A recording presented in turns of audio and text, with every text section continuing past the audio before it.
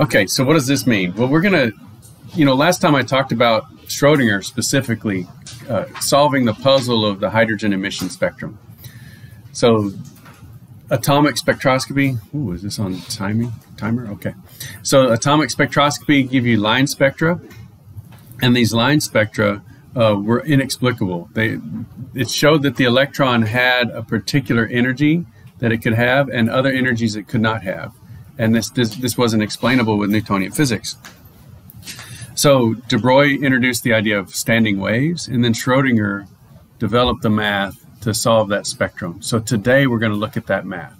So all of this math is from Schrodinger's paper, not exactly from Schrodinger's paper, but it's the same kinds of equations that he solved. But we're not going to solve them today. It's going to take us a whole week. So next week we're going to solve each of these equations. Specifically in the lab, we're going to look at them in detail. And so I'm just laying out now the integrals that you need to do and the differential equations that you need to do. And then we'll use our first and second semester calculus next week in the lab for you to do a few of those for two reasons. One, I want you to refresh your skills in calculus. It was a prerequisite after all. I'd hate for you to have a prerequisite that you didn't use, right? It'll refresh your memory on that. Two, it'll show you how, at least for our particle in a box system, it's not that bad. You have like two integrals to do.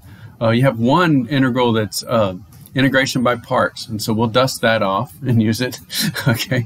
And then we do a second derivative, okay? So it's just not too bad. We're dealing with cosines and sines, and we have like a couple of trig substitutions. So that's it. That's really not like this enormous, when you think, oh gosh, calculus. Yeah, well, calculus was a whole semester of horror, okay? This is just a few problems. And with that, you can actually predict the spectrum. So let's kind of run this backwards. Instead of starting with the wave function, let's start with the spectrum, because that's what we would go into the lab and that's what we would get. So let's start with the data, and then we're going to drill down and tear apart the spectrum until we get to the wave function.